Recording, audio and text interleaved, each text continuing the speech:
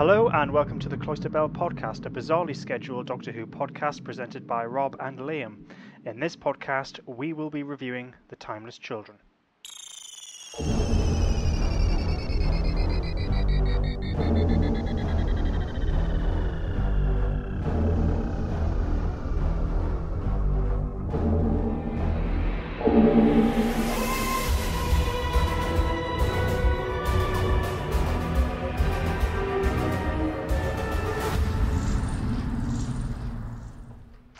Hello and welcome back to the podcast.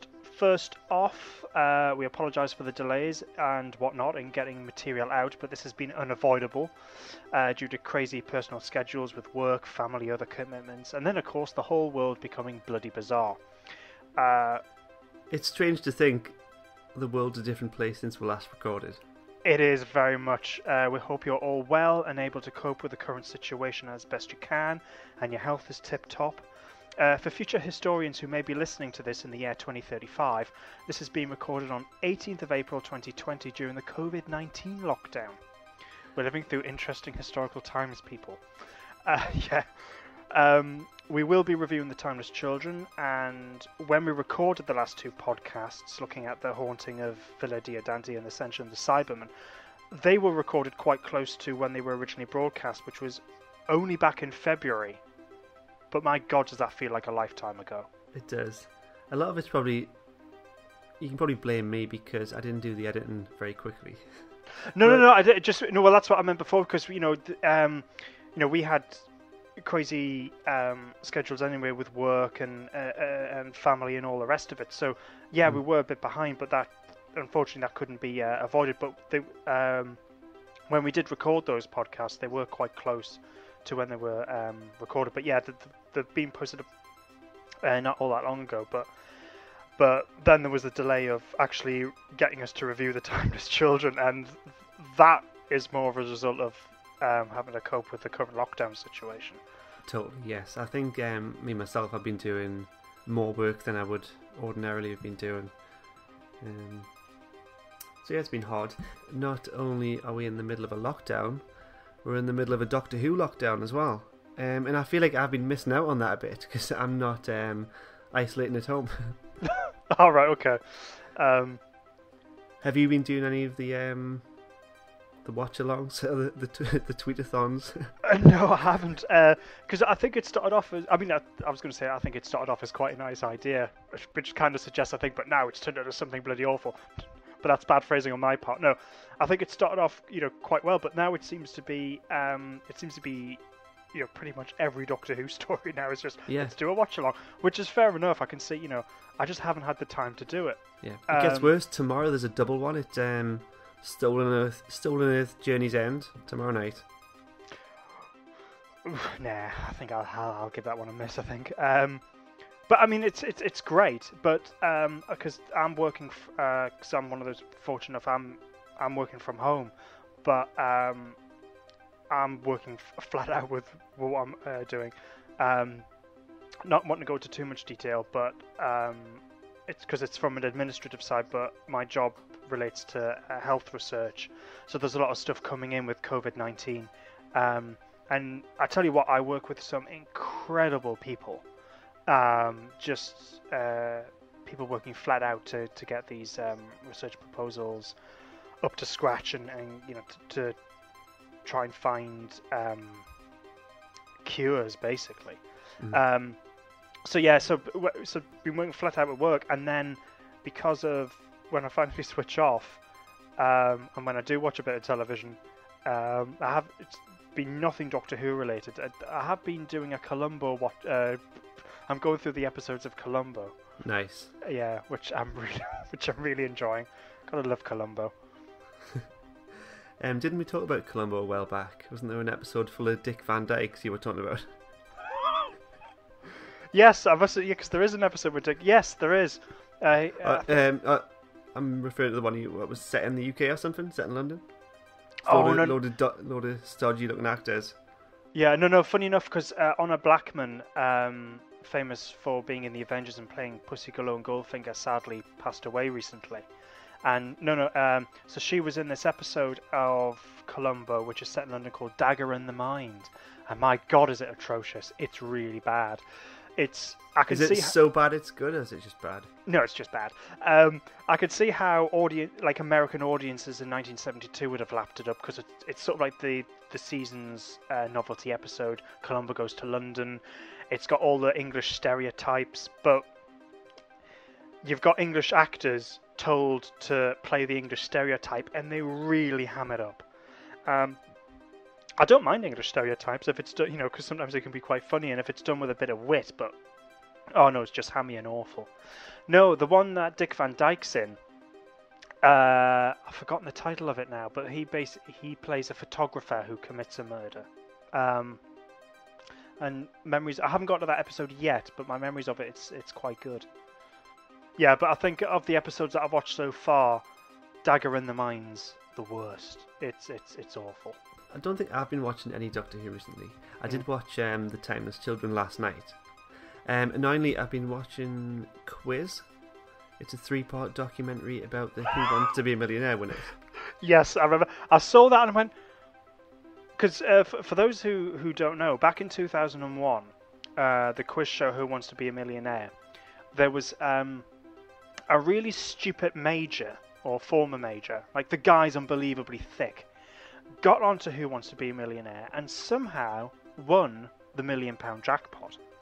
The reason how he won was because he made a deal with obviously with his wife, who was in the audience, and someone else, that they had this setup where if he was presented with a question to which he didn't know the answer, which was pretty much all of them, he would then go through all the answers and go, is it A, blah, blah, blah, or is it, or it could be C, and whichever there was the correct one, the guy in the audience would go,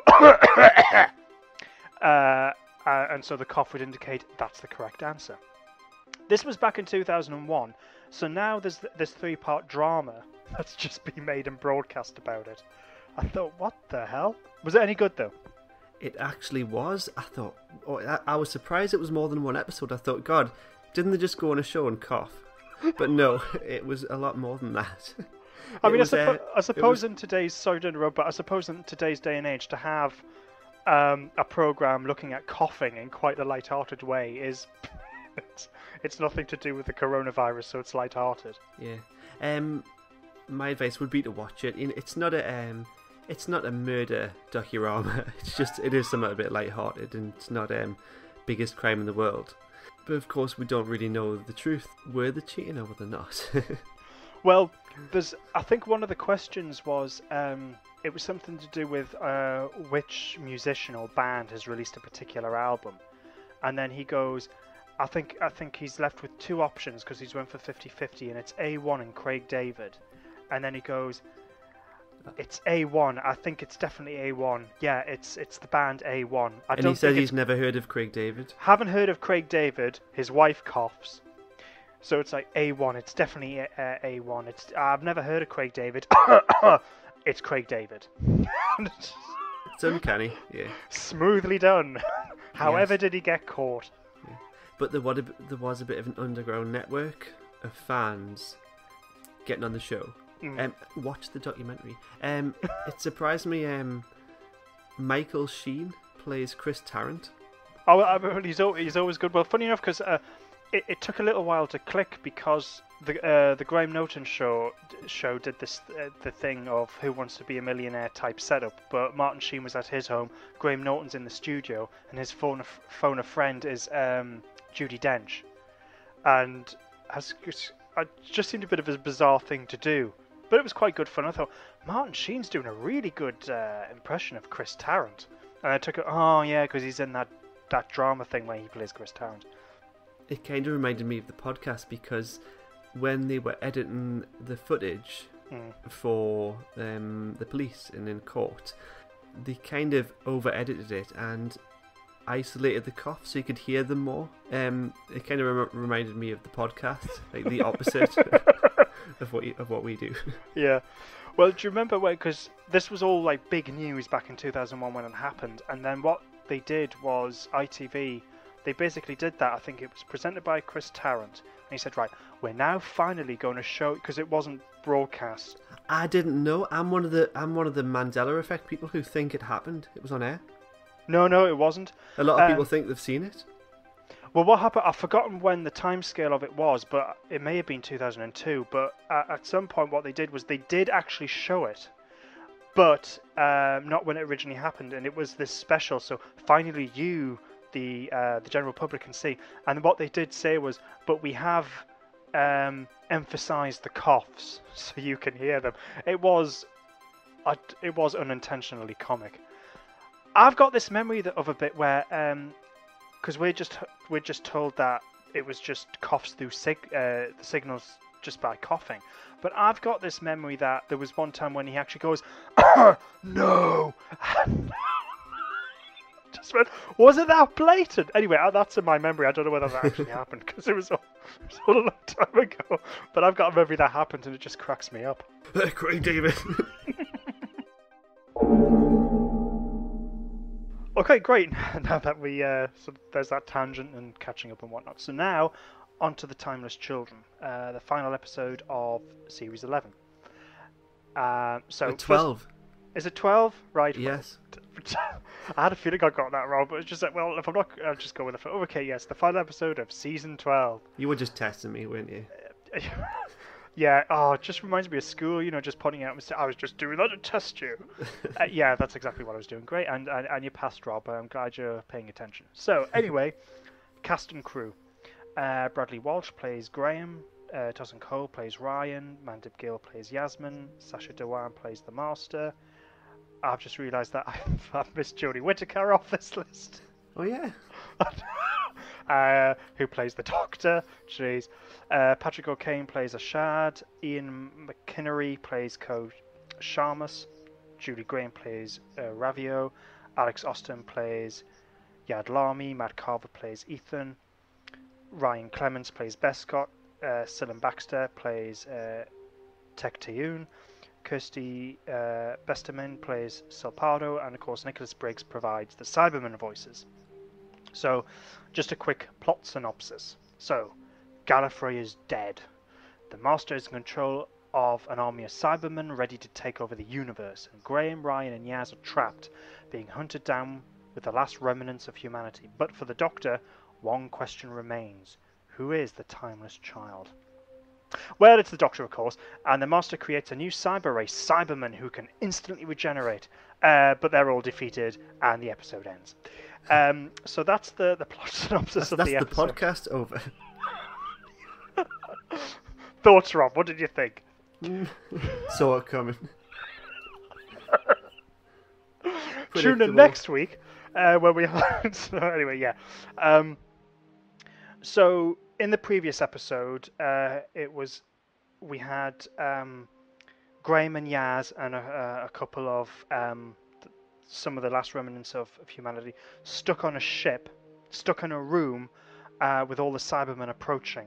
And of course we were going, how are they going to get out of it? And I thought we was like, well, let's hope it's an escape through a ventilation shaft, because that hasn't been... My guess was maybe they're actually in a different room. Oh yes, you did say that, and I was a bit disappointed. Yeah, I was a bit. They bust into an empty room. Yeah, it's just like they're in the room next door, you muppets. Yes, they're out in the corridor going up the other door. That would be great. They missed a trick. I wish they did that. Because actually, I think one of the... I do think this episode lacks a bit of humour, and that would have been quite welcomed. But no, they escape in an air vent, which actually I thought, it's typical Doctor Who. We haven't seen that in a while. So it's escape in the air vent. Yay! Yeah. One of them dies, though. Oh, yeah, you have to forgive me, I don't remember a lot of the extras' names. It's not important. Yeah. I'm sort of the same, even though I just read them off, some of them off the cast list. It's just, from this point on, they're just going to be, some of the humans. So yeah, one of the humans dies. Yeah. And then, so great, so then we crack on. Great. Great. So, they all escape, and that's absolutely fine and dandy, and then the Doctor has joined the Master on Gallifrey. So for some of this episode, we cut between what the Doctor and the Master are doing, and what the humans and the companions are doing, with obviously the humans and the companions trying to defeat the Cybermen, and the Doctor with the Master trying to ascertain, like, why did the Master destroy Gallifrey? What's this big secret that he supposed to has, which will change everything? And the Master seems to be going about, when the Doctor finds out what this truth is, it will destroy her. And he seems to have some other sort of plan going on, but we don't know what that is yet in this episode.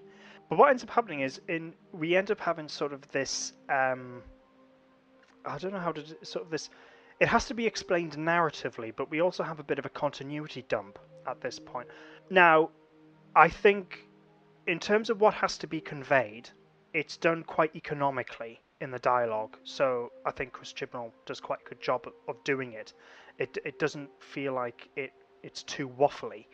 And I think Sacha Dhawan as the Master, who's a really good actor anyway and plays the part superbly well, does this continuity dump quite well in his performance. But having said that, I think there's an awful lot to take in. The Time Lords have to be explained. The history between the Doctor and the Master is explained, and the Matrix has to be explained. Now, for fans such as us, we know who the Time Lords are, we know the history of the Doctor and the Master, and we know what the Matrix is, so that's fine. And in order for the story to make sense, these things would have to be explained to, general viewers or non-fans who may be tuning in.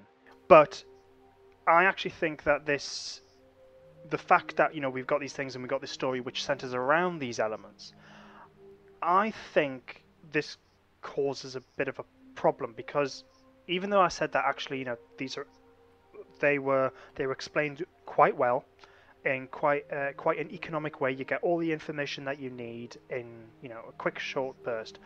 Having said that, though, it's still an awful lot of information to take in, don't you think? I guess so. And I never really thought about it like that. I'm always very critical of how a lot of information that depends on this foreknowledge comes across to viewers. Mm-hmm. But it didn't occur to me in this case. Like you said, it is explained to an extent. Yeah.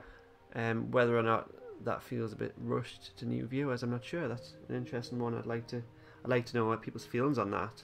Yeah, very much so. It's I would like. Yeah, it'd be sort of interesting if we got if someone who didn't know the history of the show and was just watching it as a general drama, what they thought of it. But before I go on, because obviously this is all set on Gallifrey, and the Doctor is a Time Lord from Gallifrey, and that this is a big deal when. So we thought, but yeah, we'll get onto that later. Just in general, Rob, what's your sort of take on stories or moments when the Doctor goes to Gallifrey? Do you like that? Do you think it works? I do like it because it's something I look forward to, and there's always a bit of disconnect between the last and the next, and there's always a leap of imagination you have to try and join the dots, because especially in the modern era we have Dave the Doctor, then we'll have Hellbent, and now we're here, which is 3 radical different steps. I always expect more, possibly, or I want something a bit more grounded. Gallifrey is always coming or going. It's never a constant, and I find that a bit frustrating. Either get rid of it or keep it. None of this back and forward I'm not really a fan of. Yeah, that's true, actually. I do find that a bit frustrating. Just out of curiosity, because we've seen Gallifrey in classic Doctor Who, of course, as well as the new series. Yeah. In terms of the stories when we have seen Gallifrey, which is your favourite? Possibly Invasion of Time, or in a different way, I kind of like the aesthetics of the 5 Doctors. Mm-hmm.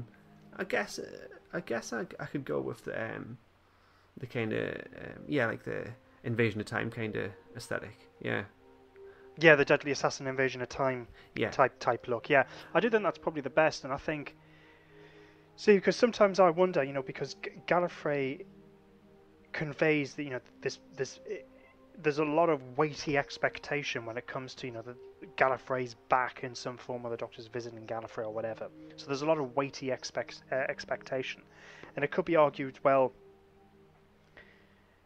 it doesn't matter what it doesn't matter what the story can do. It can only be disappointing compared to your expectations. Because I think it could be argued that, with the odd exception, when the Doctor has gone to Gallifrey, the story has been a bit disappointing for one reason or another. And I may not necessarily hold that opinion myself, but I know that some people find the way that Gallifrey is portrayed in the series can be a bit sort of disappointing. I like the Invasion of Time. I think that works. The Five Doctors certainly, and I think it suits that story because it was a big celebratory story and it makes sense. We're on Gallifrey and and all the rest of it.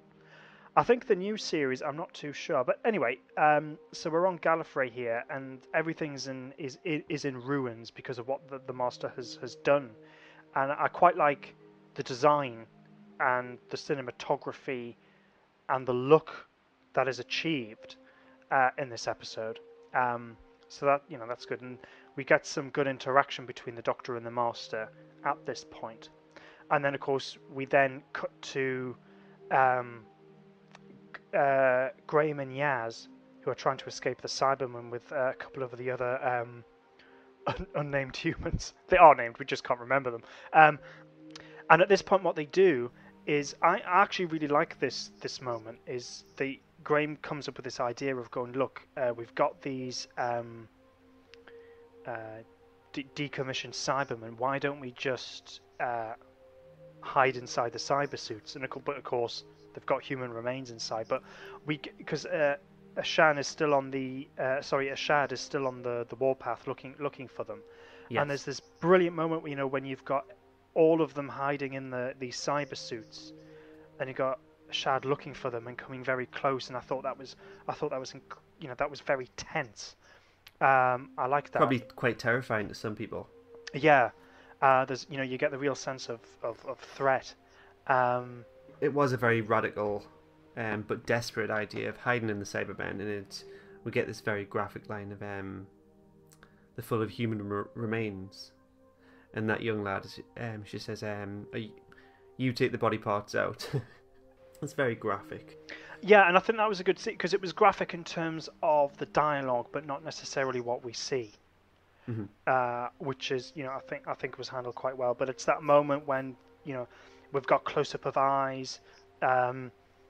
Yaz is tearful because she's quite apprehensive, which is a totally normal reaction to have. I thought that was great, and because in our previous podcast, previous two podcasts, when we were talking about Ashad, we really, liked his character in the sense of, he is a real threat. And like you said, Yaz was crying inside the cyber suit, and they're kind of on new ground here because they're not with the Doctor, and they've probably been in similar situations before. Mm-hmm. But the Doctor probably provides a false sense of security a lot. Mm-hmm. So maybe the danger feels a bit more real now. Yeah, that's true. And actually, following on from that point, because there were a couple of nice scenes in these early moments between Graham and Yaz. Keeping their confidence levels up. And in fact, there's a lovely little scene, where they're just having a chat, and Graham, opens up and goes, I think you're incredibly brave, and you're doing, absolutely brilliantly. And I thought that was a really nice, touching scene, very well performed. But it wasn't sort of saccharine, because you got that nice balance of characters relating to one another, emotion and humour. Yaz basically, Graham eulogizing how he thinks Yaz is just fantastic, and she just comes out with, you're not a bad human yourself. It's like, Is that all you got? So, it was quite comedic as well as being quite touching. I thought that was quite nice. Yeah, but probably quite realistic. I mean, how would you react caught off guard if Yes. you're not a very open person? Yeah. And then providing sort of the action moments in this episode. We then see a battle with the Cybermen, because at this point we have another human and Koshamus, and they're battling a group of Cybermen. And I thought it was handled quite well. I think, if I'm going to be a bit critical of that, I thought it lacked a little bit of the pace and excitement needed to sell that moment. It felt a bit sort of perfunctory. I don't know whether... Yeah, it wasn't the most memorable part of the story. Yeah, I thought, for that thing, I mean, it's a relatively short part of the episode, but for it to be the action moment, I thought it could have been sort of a bit more fast-paced, a little bit faster editing, a bit more tense, because of course there was strategy to the attack as well, wasn't there? Yes, yeah, and I think because there's a lot of long shots in that, which, considering that they're in the massive open countryside, and you've got maybe 10 Cybermen in a squadron, it didn't have the impact, I think. But it was fine. It wasn't poor. I just thought it needed a bit more punch. However, the bit that I did like about that is I thought that Ryan was great in that bit. He's quite funny, because he basically has a sort of like it looks like a basketball, but it's a bomb, and he throws that at a group of Cybermen and they blow up. And the way he reacts, I thought that was quite funny. And that goes back to Spyfall Part 1, doesn't it? When he was playing basketball. And so kind of come full circle from there. Yeah. And I thought, Tustin Cole played... I mean, he plays Ryan very well, but I thought, he was great in that scene. Because there's the tense sort of build up and the excitement, and then that sort of humorous relief and release before then, oh crap, there's more Cybermen coming. But again, I just feel that the direction at that point didn't help sell his performance as well as it could. He was great, but again, I just thought it was perfectly fine, but I just thought that was a moment in the episode which could have been executed a little bit better. So then, following this battle, Ryan is then reunited with Graham and Yaz, and that's quite a nice little scene. And then what happens is because the Master has then invited the Cybermen onto Gallifrey, so the Cybermen are then on Gallifrey. So then the companions and the humans then arrive on Gallifrey, trying to look for the Doctor. And so now we have these moments, because at this point the Doctor is stuck in the Matrix. But I'm holding back on that. We'll talk about that a little bit later. Fair enough, yeah. So the Doctor's in the Matrix finding stuff out. And at this point the Master is talking to Shad. And I thought this is when I think the episode takes a bit of a turn I'm not keen on. But it starts off quite well. So we have the Master and Ashad sort of interacting and having a conversation. And what I really like about this is, it's more to do with how Sacha Dhawan plays it rather than through dialogue. But we find out what we're seeing is the way that the Master is behaving, and sort of he's asking these prompting questions. We see he's trying to find out what Ashad's plans are, and we're seeing the Master scheme. And you can see through Sacha Dhawan's performance, through his eyes, you can see the wheels turning and what seeing the Master's thinking, and something's going on. I just thought that was a really good performance, and it's sort of a really good reaction between these two. What I don't like is what then happens, because we've always, because in previous podcasts we've said, and I don't think we're the only people who have said this. I think a lot of people have said that they quite like Ashad, and the reason being is because he is a Cyberman who is a threat. He is, he is evil. He relishes in pain. We've had some really dramatic, powerful with the doctor, with Ashad interacting with the doctors and with the doctor and others. I thought, he could be a really good, strong, reoccurring villain. But no, he's killed by the Master. And we didn't really get to explore the new dynamics it brings. No, and I've got to say I was disappointed with that. The way that it's sort of handled within the episode is fine. It's just the idea of the Master killing him in the first place, and now that fantastic villain is no more. That's why I don't like it. I'm a bit disappointed because I thought, for the first time in ages, we've got a villain who poses a real threat, and having him pop up now and again, I thought could provide some really interesting stories. So I just feel it feels a bit. It's an opportunity wasted, I feel. So I was a bit disappointed. Do you agree with that or not? I do agree, but it didn't bother me so much. It's a bit frustrating. We get the lone Cyberman, and he was just a stepping stone of getting back to the Master. But it didn't bother me so much. There was more to explore there, you're right. But maybe we'll get to see him younger at some point. I seriously doubt it. No, yeah, I doubt it as well. But yeah, maybe. And maybe it opens a potential for further Cyberman development and how they appear in the series later on. So the idea of an Ashad, could pop up again. But I think you're right. In terms of the episode itself, it didn't bother me. But I'm more I don't know whether irritated is the right word. I think I'll stick with disappointed. I'm more disappointed, as I said, because I feel that there was an opportunity for the series, which I thought was really strong, and it's just been wasted a bit. But I did like, again, a little bit of humour injected. Where we see the Master, because he kills Ashad using the tissue compression eliminator.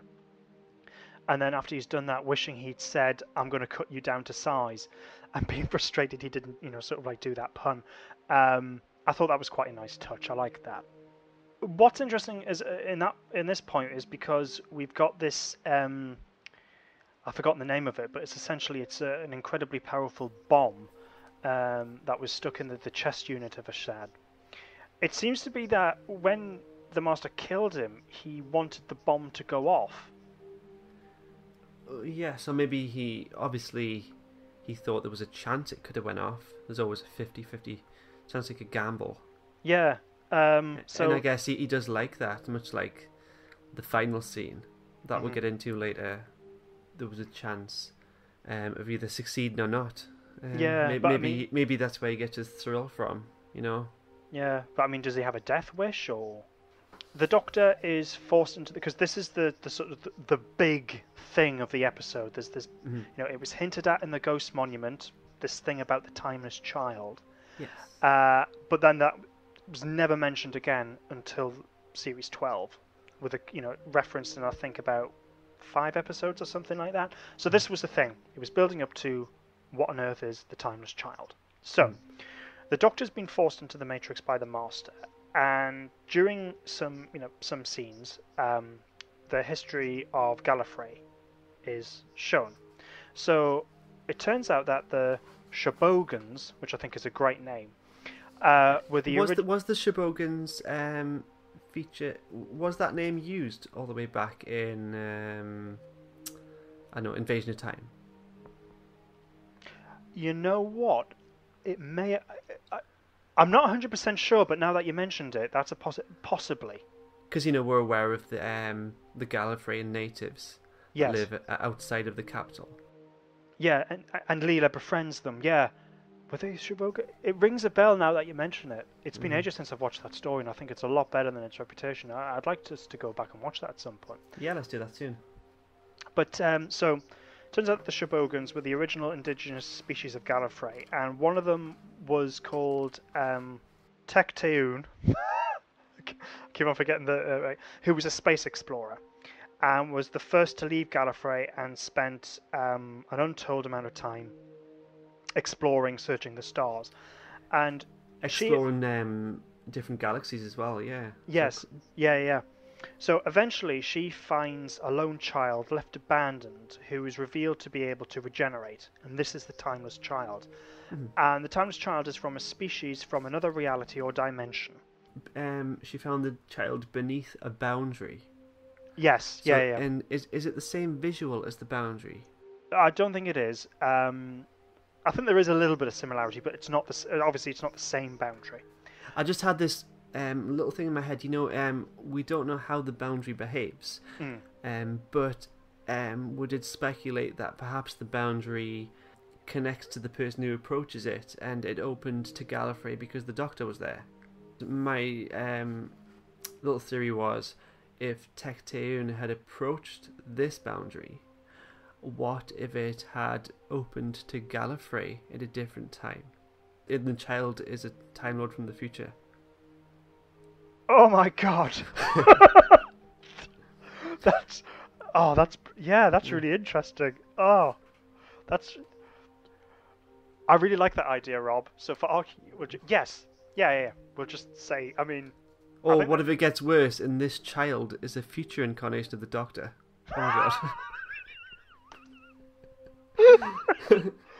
Oh, Stephen Moffat wishes with these ideas. He wants to write for the show again. Oh, bloody hell. Mind's blown. So I have a few questions about the child at this stage. We know that Tecteun is a native Gallifreyan. Yeah. We don't know... I guess you know the answer to this, but the Shobogans, did they have two hearts? Was the child anatomically identical to Tecteun with two hearts? I wonder. Or was the two hearts a result of the gene splicing? No, the interesting questions. Don't know. It could be overlooked because basically every life form in the universe is humanoid anyway. yeah. But no, I mean it's possible. I mean nothing was mentioned, so at the moment it's open to speculation. I think those are good questions, and because I think it was in Praxeus. There was that line that at the time could have been deemed as like a sort of like a throwaway joke, but it was this idea that the Doctor had more than one brain. Mm-hmm. But I think I've forgotten what the line was. But there's a line in this episode. I think it's said by the Master. Yes, when he says the remnant of the Matrix resides in these brains or something. Something like that. So yeah. I think now it's established that right. Okay, so they have at least two brains, right? Yeah. Okay. And then maybe that if they've got two hearts and two brains, maybe that sort of answers the question of going, well, maybe it is to do with the DNA splicing. The brain thing, though, I don't take it as a literal sense. I take it as more of a higher dimensional thing, because if the Time Lords are more time sensitive, their brain is on a whole other plane to ours. Yeah, but it would like a linear time. But it would still be one brain. Yeah, we're two minds about it. Yeah. So with this Timeless Child, from a species, another reality or dimension, has the ability to regenerate indefinitely and continuously change their appearance. So because of Tecteun's research, the DNA, as we said, is placed into the Shobogans' DNA, and this creates the Time Lords. Interesting. And then, of course, it is established that the Timeless Child itself is the Doctor. So, this is quite a significant thing, which, suddenly there's this whole new mythos and history of the Doctor that has been set up. Well, it was set up earlier in the series, but it's explained fully here now. It's everything we've feared, because we know it's just going to be a bit of a headache. Yes. So, Rob, what are your thoughts? My thoughts on this whole situation, I'm kind of fine with it. It's a complete radical shake-up. It doesn't contradict a great deal, as far as I'm aware of. Would you agree with that? Yeah, I agree with that. Yeah, and I'm kind of fine with it. I mean, if you've got a problem with it because you simply don't want it to be, I guess that's just a personal thing. But I think narratively it's quite good. It kind of devalues the Time Lords in my mind, because they are they've got such rich history, and you can kind of hold them in kind of a higher regard than the Doctor almost, because she's the offspring of the Time Lords. And looking back at Rassilon and the Five Doctors, the irony of them, Rassilon laying in the Dark Tower, threatening the Doctor with immortality, when he was the immortal, the Doctor was the immortal, and Rassilon had a cap on his lives, you know.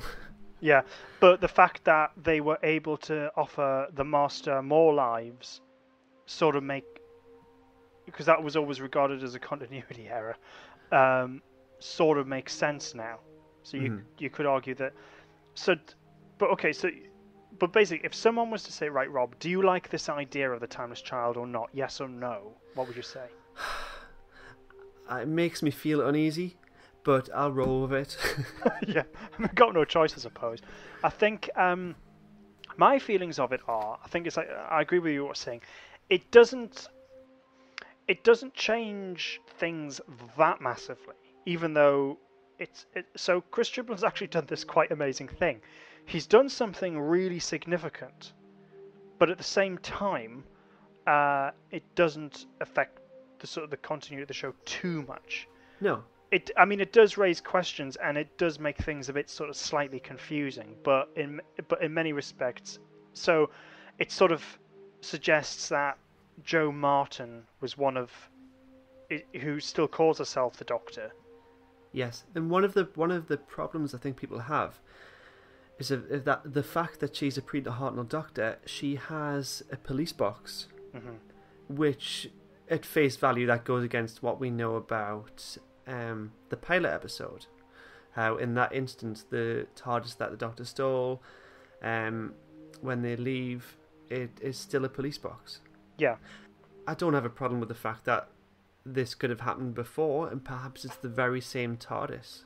Yeah, I mean, you still could pick holes, and you can give yourself a brain ache looking at this sort of thing, but it's still, I think, in terms of the Doctor that we know and the sort of thing, it begins with William Hartnell, so that still hasn't been altered. So okay, that's great. The problem that I have with it, and don't get me wrong, because I agree with you, it's sort of like I'm sort of a bit, if truth be told, I'm sort of indifferent about it.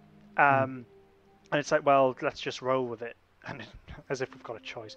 But yeah, let's just roll with it. And to be perfectly honest, do I think it'll be picked up in the show again? It might be. Do I want it to be? Don't know.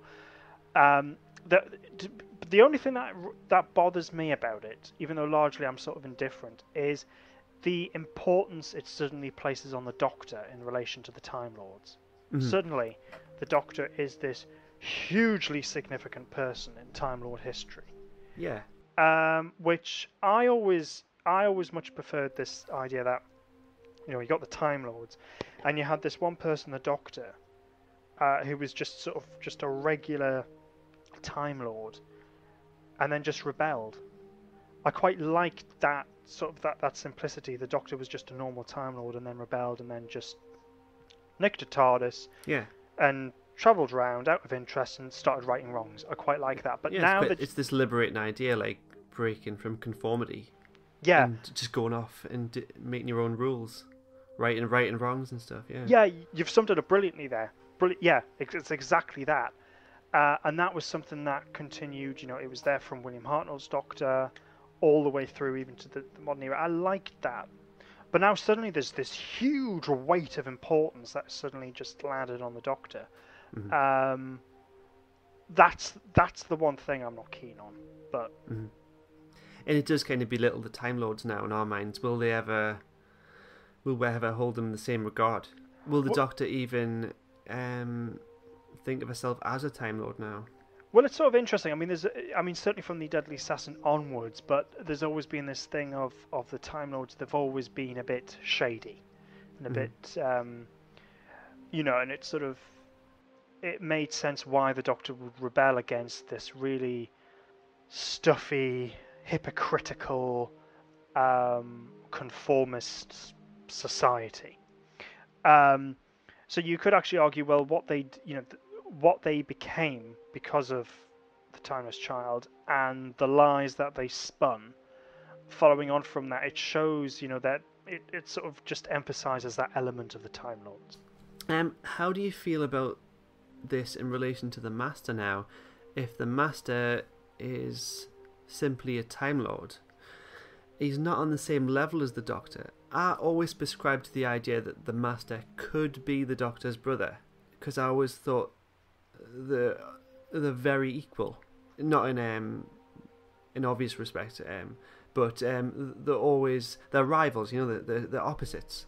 Sorry, not equal. So now, if the Master doesn't have the same origin of the Doctor, does that kind of belittle the Master in a way? Yeah, I think a little bit, because yes, I agree with you in the sense that I always thought that what was really good about the relationship between the Doctor and the Master was that they were. I wouldn't be bothered if they had gone down this route of explaining that they had, that they were brothers, but or siblings. But I like the idea that they had once been friends, and actually what now divide, because they're both of equal intelligence and ability, and in fact, actually in some instances, it's sort of that it's even been heavily suggested that actually the Master is the most intelligent and more capable, and there was that sort of that rivalry. But what was the difference between them, which is emphasized in the John Pertwee story Colony in Space, is it's a battle of psychological views. The Master's all about power and control, and that's the meaning of existence. To dominate, whereas the Doctor goes, no, it's the complete opposite of that, and it's to learn and develop and improve. That's what I sort of liked. But now that now that there's this huge importance placed on the Doctor, I do think it has affected. Yeah, I think. Can I throw a little curveball in now? Yeah, go on. Okay, so we see the Citadel develop in stop motion. It's a very cool shot. We see the Shibogans develop, discover the ability of time travel. Tech-Toon helped the ruling elite become Time Lords with the regeneration, but Tech-Toon imposed the limit. We could probably assume that Tech-Toon is an immortal and might still be around right now. That is possibly, yeah. I'm guessing this might have been concealed from the Time Lords. Who knows? So is Tech-Toon immortal? I think we might find out. And I've got a question here. Could the Master be Tech-Toon? There is a little bit of slight evidence that could support this. The Cybermen are converted. The Time Lords are converted into Cybermen. But the 12 regeneration limit has been removed, seemingly. I think the Master says this, and the Doctor says this, that they can regenerate indefinitely. If the Master was Tech-Toon, subconsciously he might know how to remove the limit. And with regards to the Master's long past his 13th life. There's been different interpretations of the Master staying alive by will alone, or by stealing other people's lives and bodies, trying to steal the Doctor's lives. But maybe the Master was immortal this whole time. Yeah, I mean, it's interesting. It's possible. I don't think I would want the Master to be revealed to Tech-Toon, because then that would mean the Master, Doctor's mother.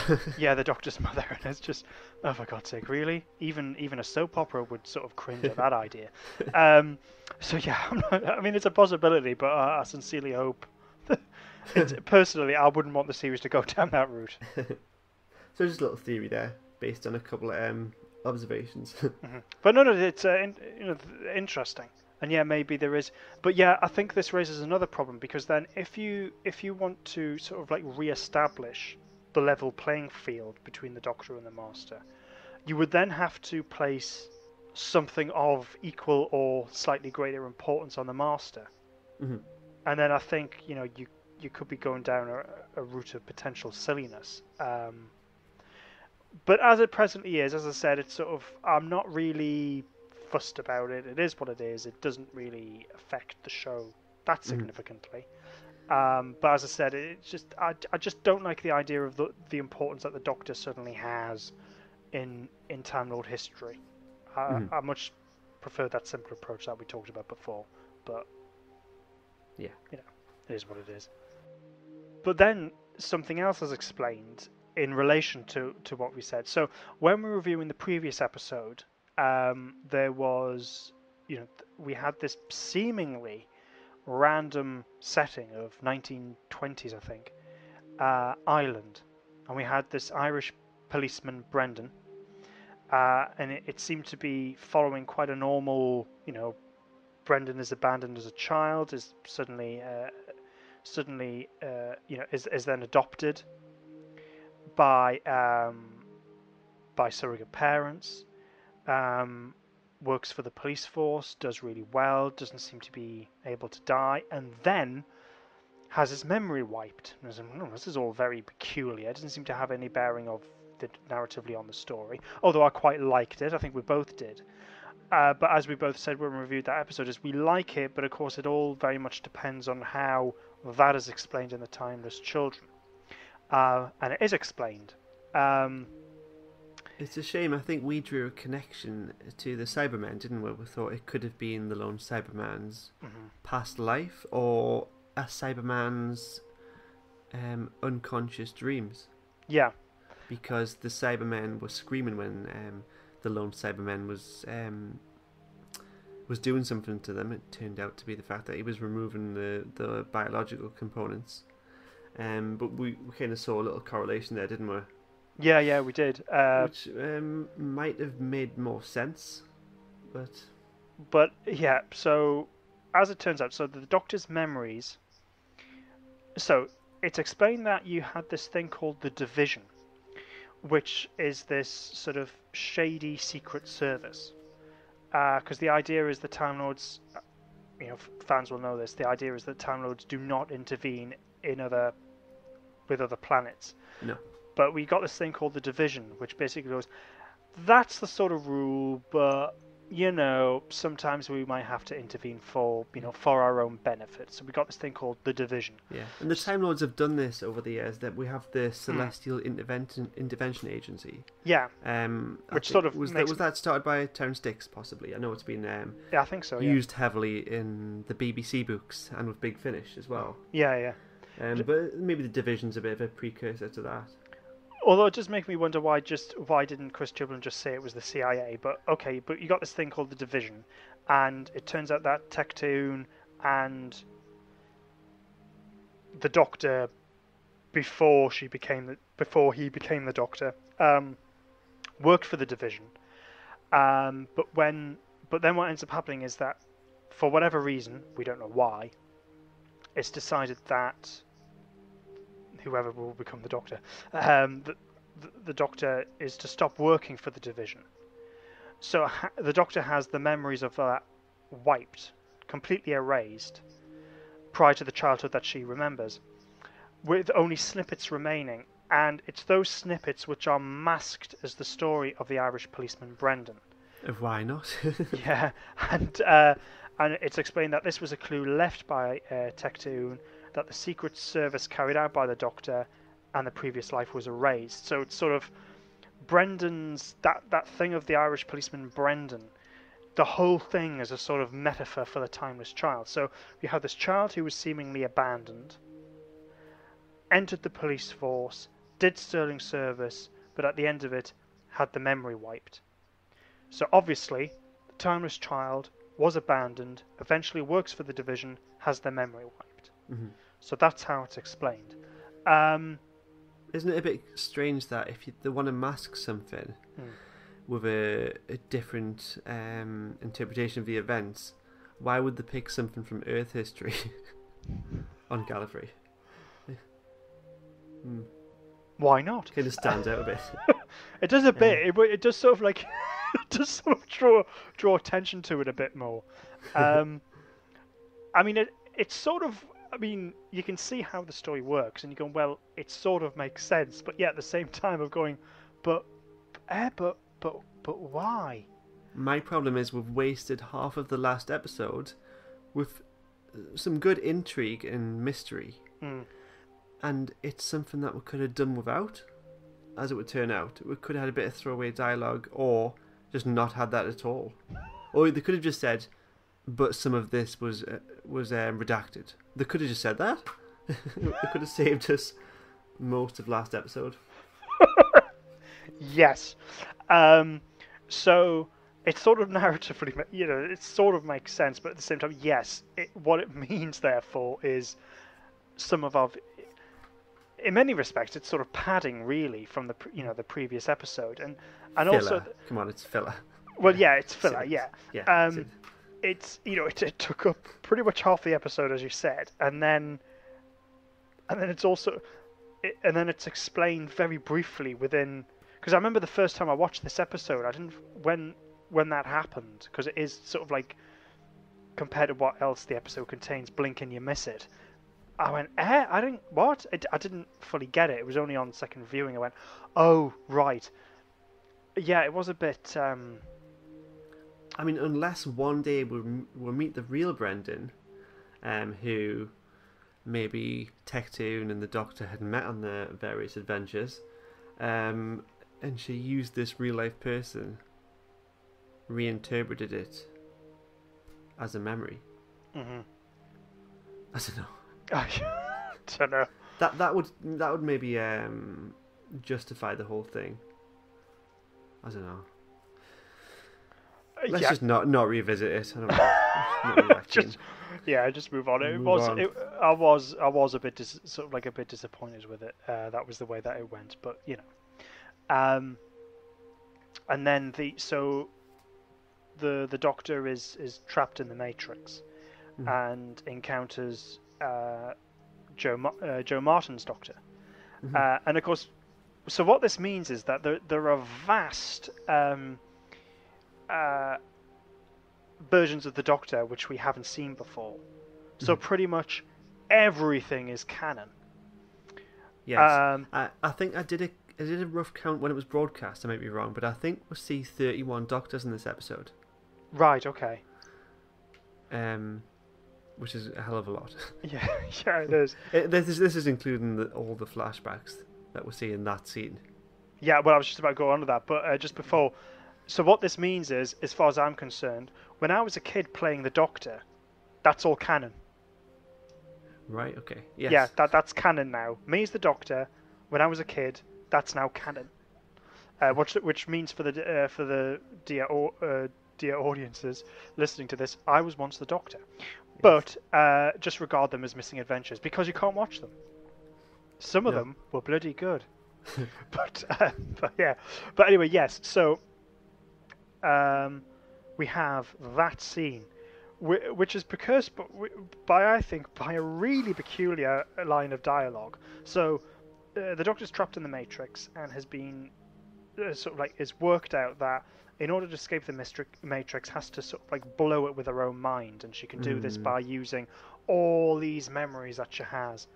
And says, nothing ventured, what she says, she goes, as they say, nothing ventured, nothing blown. Nothing blown, yeah. And great. What? No one says that. And also, that's a really crap line. I'm sorry, sticks out like a mile. I think she says she's done this before, denied its reality. Is she referring to the Ultimate Foe? The Deadly Assassin and the Ultimate Foe, I think, yeah. Right, okay. So we have this really strange moment where, nothing ventured, nothing blowing, shit line! And then, do you want to explain what happens? Well, the theme tune starts, for one thing. Yes, it does, yes. Well, everything happens. We get a flashback. We get a flashback of everything. I think I was playing and pausing it on the TiVo box for about 5 minutes or more, just with all the frames. Yeah. So every single episode gets she runs through everything. The most noteworthy part, of course, would be the old Doctors, more specifically the Morbius Doctors. Now, this is something that I think we've just accepted as being ambiguous over the years, kind of regardless of what Hinchcliffe Robert Holmes and Terrence Dick's intentions were at the time. I think they intended that these were past Doctors. But, you know, if something isn't definitely or definitively established on screen, then all we can do is take it at face value.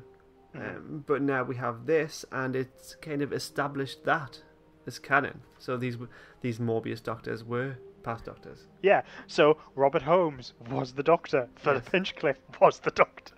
We met the Hinchcliffe Doctor. Yes. We've got another photo of another Doctor or something. Oh yeah, bloody hell, yeah. We have. So I met Philip Hinchcliffe. So not only did he produce the show, he was also a star of the show. That's quite amazing. Yeah. So fantastic. What did you? So basically the entire history of the show is clipped around Jodie Whittaker's head as we hear the Doctor Who theme, and then blows herself out of the Matrix because nothing ventured, nothing blown. Shit line. What did you think? Say what you want about the theme tune. I did kind of love its place. I like it, but I don't. I like it for how just unsubtle and ridiculous it is. When in the past, when the show has used, clips of its own history, it felt, it was just a little sort of like a little bit of moment in the story, and it felt a bit exciting, and it sort of well, a little bit of fun and worked. There was times when it felt more justified, like Earthshock or something. You see all the past Doctors, and but in recent years in the modern era, we get it all too often. A quick recap of get some stock footage or a highlight of each Doctor. It's become too much of a common thing, I think. Yeah, but it's become a hallmark of the show. Eventually, there'll be a quick flash of all the Doctors on screen, and we'll go, yay! Yeah, but I think you're right, because that was sort of what I was getting at. I think in the past it sort of like it narratively worked, or it felt like the show had earned something, and it was a little bit of fun, a little bit of excitement for the fans. When it was used in the 11th hour, the first Matt Smith episode, and you see, a clip of all the past Doctors. That was quite nice. And obviously it worked in the 50th anniversary special because it was the 50th anniversary. Here, on the other hand, I just think it looked I thought it was a bit ridiculous the way it was done. It looked a bit crass and it didn't look great. I think the way it was framed, I can't take it seriously. As I say, I think the way it looked, I didn't think it looked great, but I'm kind of fine with this. Yeah, well, it was. Yeah, it's there and it's distinctive. Who knew it would get here? Because the last series 11, it really felt like Chibnall had drew a line, something Stephen Moffat hadn't done. I think thematically he drew a line, or there was some kind of styles there, but with Chibnall, I feel like he drew a line to have the show less reference heavy and just get on with lots of standalone stories and have a fresh start, new beginning, move forward. And I thought that's great, because I thought all this reference heavy stuff could be a detriment to the show. Yeah. And I don't know if this was Chibnall's intention, or whether he's kind of gave in to the backlash from the last series, or maybe he was holding off and then he was just going to go in full force and be this reference heavy, or reliant on foreknowledge. I don't know, but I feel like it was the wrong route to go down. I agree with that. It's sort of funny because when it was announced, we were getting a new Doctor and we were getting a new showrunner. One of the things that I thought at the time was, I think it'd be quite nice if the show just went back to, you had a self-contained adventure in each episode, and you didn't have a story arc. You just enjoyed the story. A sort of pretty much, what the classic era of Doctor Who did. That's what I thought. That's what I wanted, and that's what we got. Now, keeping aside, because I think some of the stories that we got in Series 11 was good, but I think some of them left me a bit feeling indifferent. Leaving that to one side, it did make me think, right, I've kind of got my wish, and I wish I hadn't. Because actually, the way that we consume modern television now is completely different. I love the classic series of Doctor Who, and that still remains my personal preference, although I still like new Doctor Who. But in terms of modern television, I think what makes good modern television work now is having a story arc. Because actually, funny enough, even though that's what I sort of wanted, and I don't want to put words in your mouth, I think maybe you wanted that a little bit as well. Am I right? Oh yes, yes. Viewing habits have changed. I'm not so much. I can't really consume big serialized stories now because of the time constraints. So I would find it hard to watch a 6-part story. I'd be more inclined to watch a New Era story because it's only 45 minutes. Yeah. But I do like serialized drama and an ongoing story arc, and this is how this is what grips us. We like serialized drama. Well, that was interesting. So even though I think that we both wanted the sort of the individual stories, when we were reviewing that series, we were kind of expecting a story arc. We didn't get one, and as a result of that, we were disappointed, and we felt that the show was lacking. In fact, when we watched The Ghost Monument, we both, I think, like a lot of people, we clocked onto that reference of the Timeless Child and went, "Is this going to be the series story arc?" And of course, it wasn't. And then it was just no. And I think so that didn't work. So I think what that establishes, right, in order for Doctor Who, it has to be a serialized drama. We have to have these, continued story arcs and so on, like every other good drama that's being produced now. But I agree with you. I think what he's done in this series, I think he has gone down the wrong route a little bit. Well, quite a big bit. And that's what I meant before. When I was saying, in order for this story to make sense, not only for fans, because but in order for people to sit down and make sense, the Time Lords had to be explained, the Doctor and the Master's history had to be explained, and the Matrix had to be explained. That is a lot to take in. That is a lot to explain. You're dealing with big continuity concepts in the show, and I think that is the wrong approach to take personally.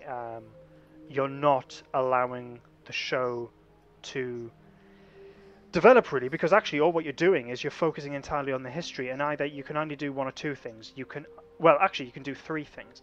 You can either focus entirely on the history, and that's all the show does, and therefore it doesn't progress.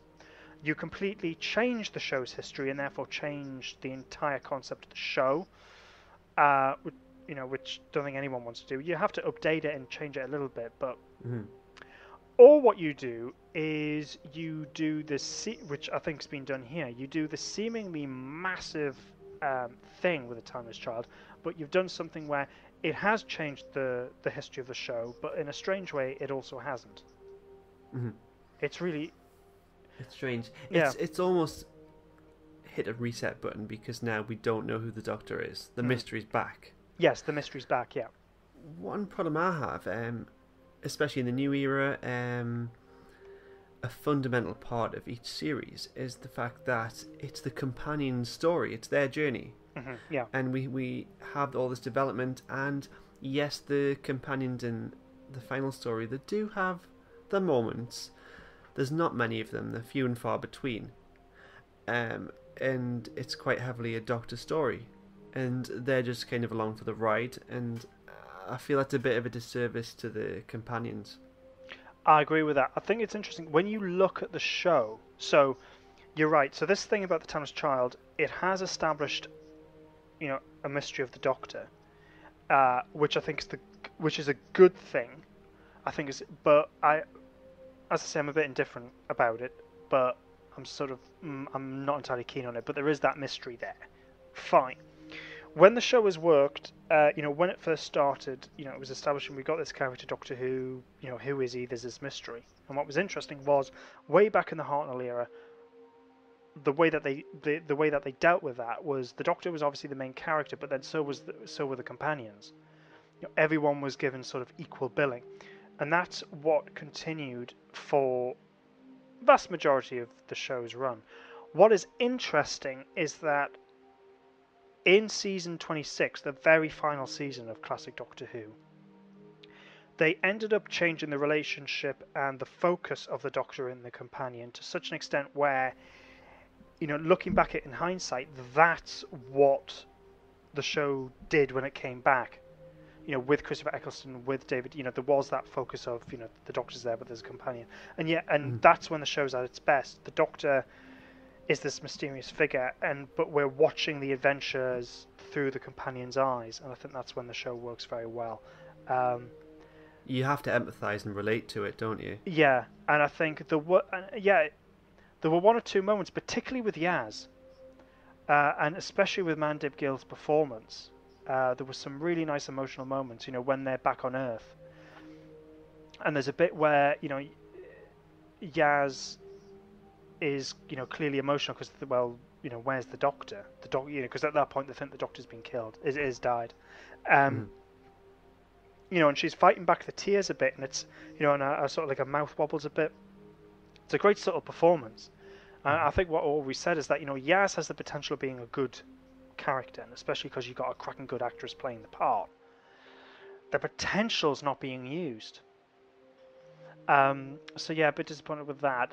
Just before we sort of stop wrapping the episode up, so we get the Cyber Time Lords. Yes, interesting look. They do look good. They do look good. It's sort of they could look comic, because basically you have got Cybermen heads with these big Gallifreyan wings coming out. But actually, it does sort of, and these Gallifreyan designs all over it does sort of look good. They have managed, because that could easily look, that could have easily gone down a comic route. It does look good. It looks odd, but it looks good. Yeah, especially with the capes of the cloaks. Yeah. It looked like, sort of like Cyber Centurion Time Lord things. So the Doctor has now escaped the Matrix, and just as she escaped, very good timing, she's then reunited with with the humans and her companions again. It did the fam. She says she's glad to see them. Oh God. Well, the extended fam. Oh yeah. I don't know why, because there's times in the previous episodes that hasn't bothered me. I found it a bit cringe on this occasion. My fam. Oh gee, I don't know why. I just cringed, and the fact that I think she mentions it 2 or 3 times in this episode. But anyway, it just shows that she's in a healthy place, though. Like, regardless of everything she just experienced, she's back in the present and appreciates who she is, with the help of what Ruth said. Ruth Doctor, sorry. Yeah. She'd said, does it really matter? Does it really make a difference to who you are now? And the Doctor's come to this realization that no, it makes her stronger. So it shows that she's in a good place. Yeah. But we do kind of cringe anyway. Yeah, it's fine. Yeah, it's a really good place, but it is a bit cringy. But it's good. She's just confident. It's good. It's good to have her back. But I did feel that felt a bit sort of rushed. She suddenly awoke from the Matrix and said, "Yay, everyone's here." I just thought it was a bit slightly comic timing. But anyway, so then it's a case that they decide to blow the Cyberman ship up and all the Cybermen along with them. Would this be double genocide? Yeah, probably. And then they all decide to, then they all sort of have to escape into escape in a TARDIS to Earth. But the Doctor realizes has to destroy the Master and these Cyber Time Lord things because they'll be invincible. And she decides to do this by because there's a grenade that can only be detonated by hand, so it's sort of like a suicide mission now, to blow herself up along with the Master and these Cyber Time Lords. Yeah, so they go back to the Matrix chamber. Yep. And the Master kind of proclaims victory here. He believes he's broken the Doctor. And and he'll be able to kind of continue with his new Cyber Legion. Yeah, I mean, I never understood that. Why did he think that the Doctor would be broken by the reveal that she's the Timeless Child? Yes, there would be questions to ask, but the idea it would break her.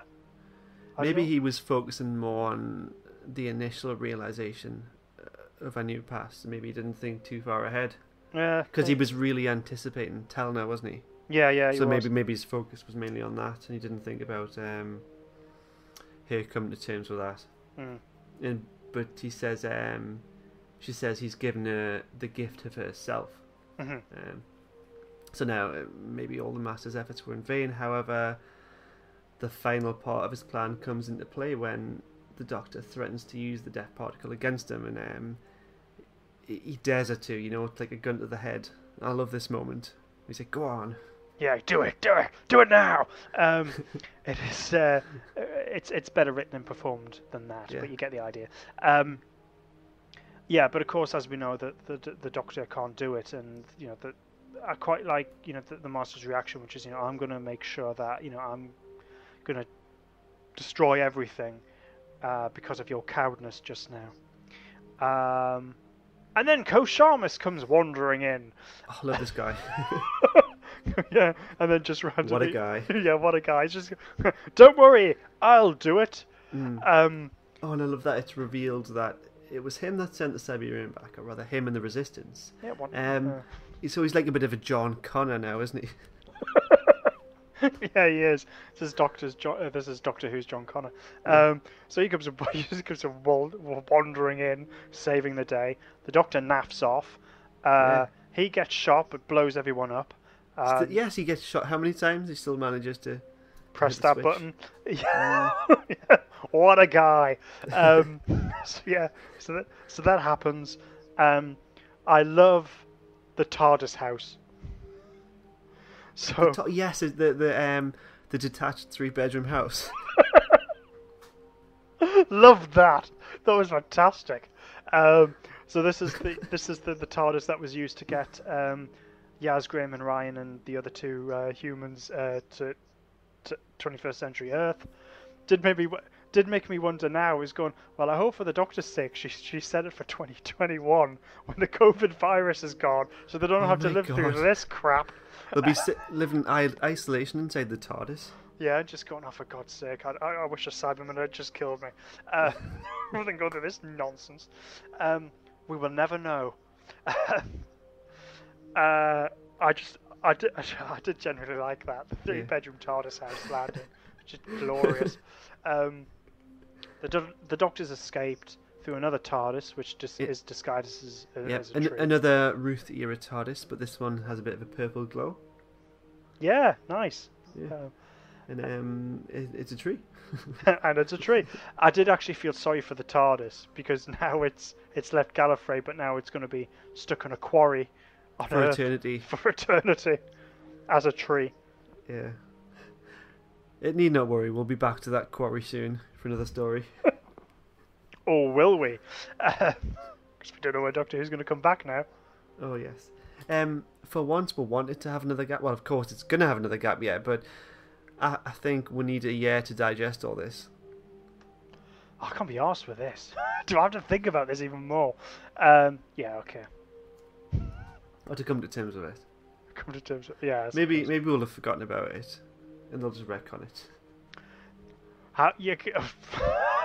Nothing ventured, nothing blown. We should call this podcast that. Oh, yeah, should now. Yeah. Welcome to the Never Ventured, Nothing Blown podcast. Yeah. So the Doctor is finally reunited with the TARDIS, which we haven't. It feels like we haven't seen in ages. Because it wasn't in the Villa episode, was it? No. Oh no, hang on, it was. Sorry, very briefly at the end, it was. Okay. But it feels ages anyway. And obviously the Doctor has to catch her breath a bit, and before she takes off and decide, to go and see the fam, which is understandable. I thought that was quite a nice moment. She's just got to rest, take things in, which is what we're going to have to do as well, as you said. But then, yeah, what happens next? The the Jadoon arrive, said that they've opened up a cold case, and then popped the Doctor into a prison for the whole of eternity. And then we'll have a bit of a David Tennant moment, which is like, what? What? What? Yeah. And then that's it. It's like, what the hell? I quite like the ending, actually, and I'm looking forward to the next episode, which, by the looks of it, it's going to have the Daleks back. And it's already finished production. Yeah, so I do think it will be broadcast at the end of the year as a Christmas special, I think. So looking forward to that. Will the extended fam be around for the next episode? Well, isn't it the case? Isn't it rumoured that Ryan and Graham will be leaving? Yes, I've heard that. We'll see. Because I think the actors have been contracted to another series. Ah, right, okay. And this semi-detached house, will we never speak of that again? Probably. I've just got. It's like the Master's TARDIS in Spyfall Part 2. What did the Doctor do with that? She must have just abandoned it somewhere, like the tree. Yeah, maybe. So, before we sort of wrap up and summarise our views, here's listeners' responses. So, Badwolf66 got in contact with us via Twitter and said, "Wow, well, let's just say it caused a shitstorm of criticism and the Cybermen were heavily underused when the Master returned. Rest in peace, Ashad. What a waste of a character. He could have been a voice for the Cybermen like Davros is the voice for the Daleks. I didn't care much for the Timeless Child part. I was more interested in the Cybermen. Why can no one write them properly these days? This is why we need big Finnish writers to take up the head writership. The Cybermasters, or Cyberlords as they should be called, just look weird to me without the handlebars. It was nice to see 5 types of Cybermen throughout this 3-part story arc, which is a rarity for Doctor Who. Normally you would only get 1 type per story, 2 if you're lucky: Cyber Zealot, Cyber Mondasian, Cyber Drones, Cyber Warriors, and Cyber Lords."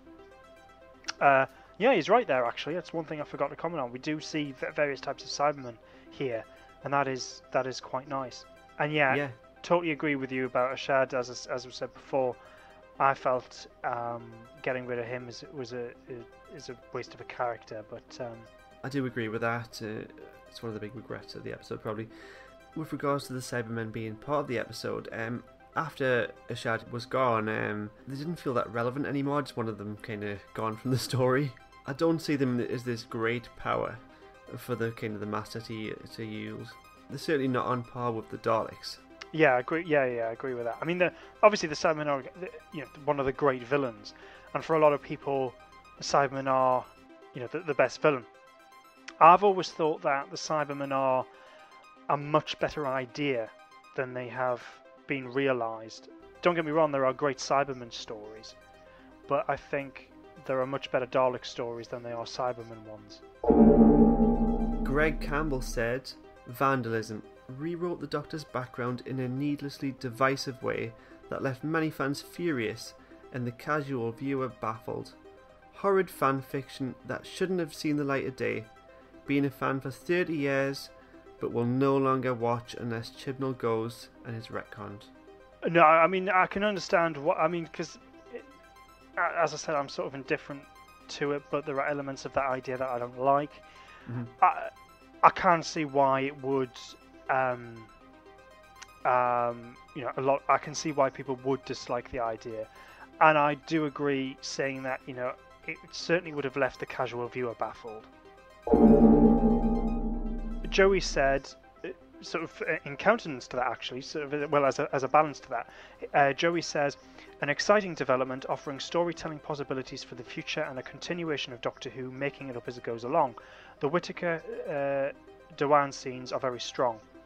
I can't argue with that. Some great face-offs. Yeah, definitely. So they have just their scenes are electric. They're great. Totally agree with that.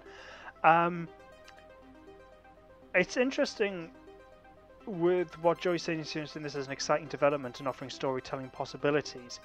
He's right, but I've got a sneaking suspicion it's not really going to be. Well, it has to be.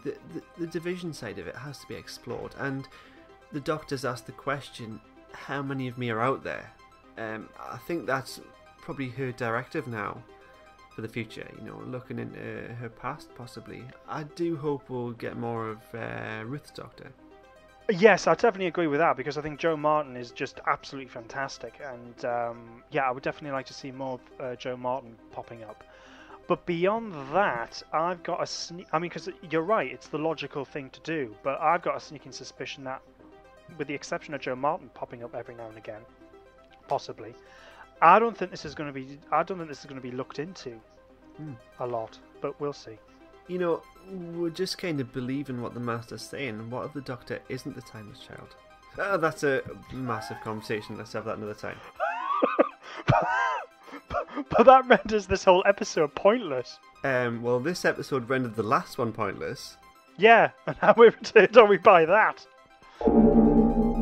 Drew H. Bobbins said, strangely lacking on the drama format.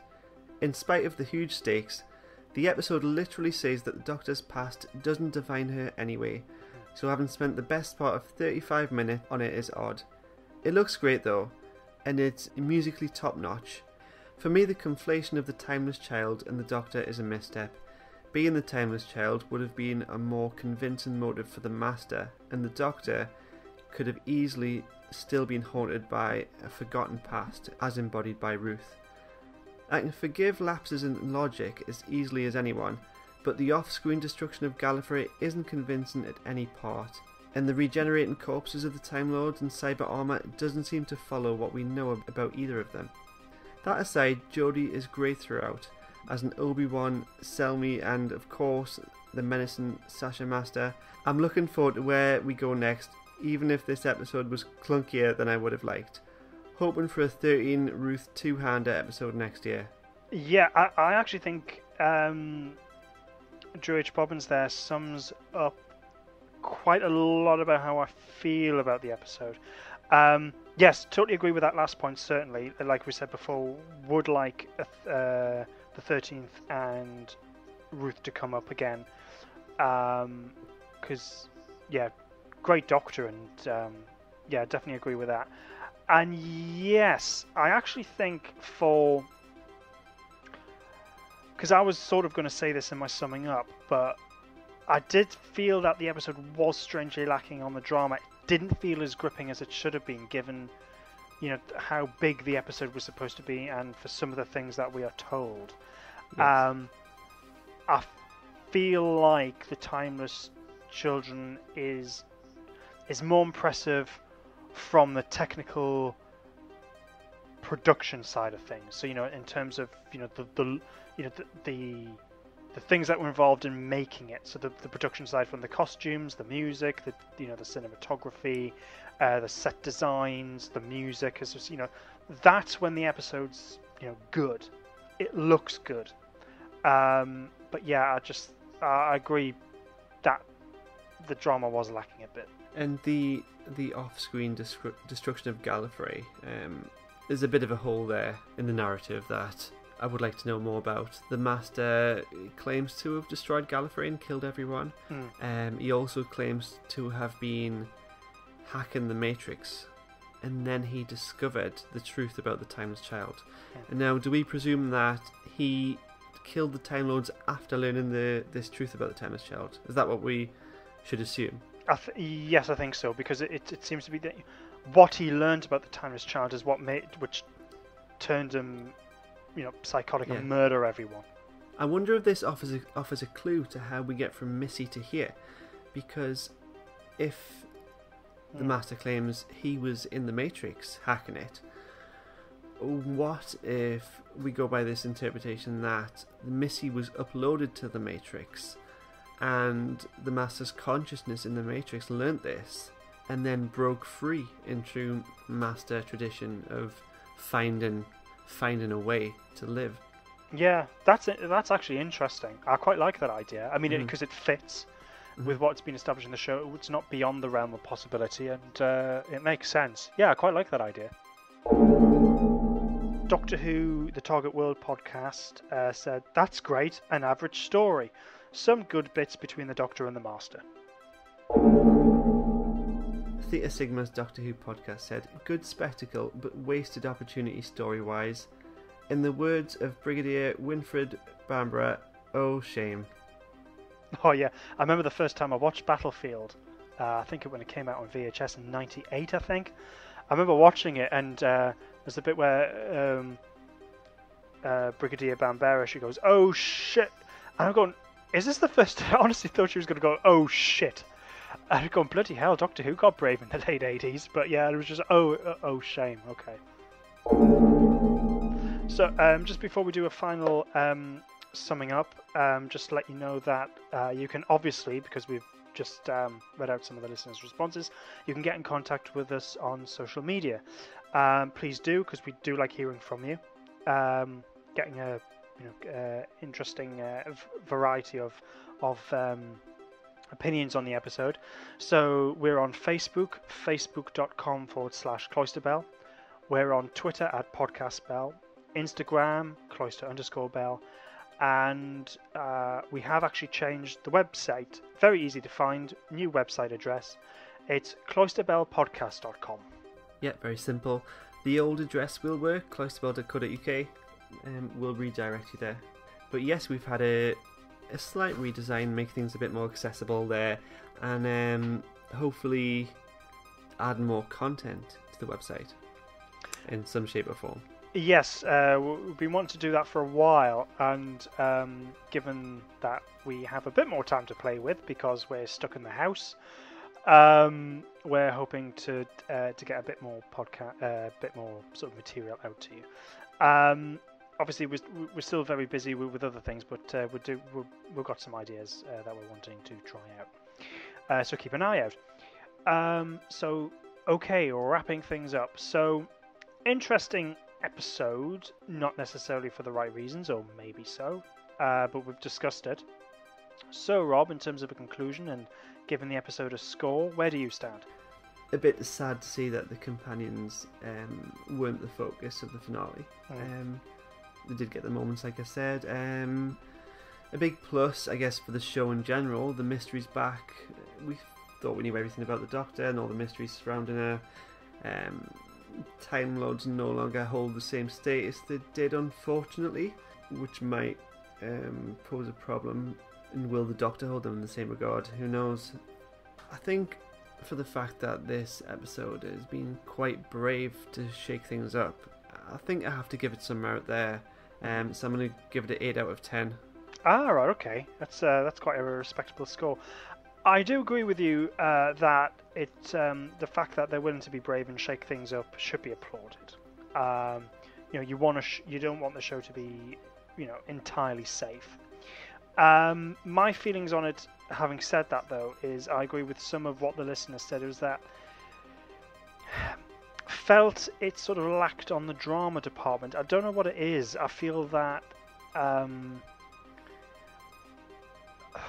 didn't find it as gripping as I should have. There are things to admire.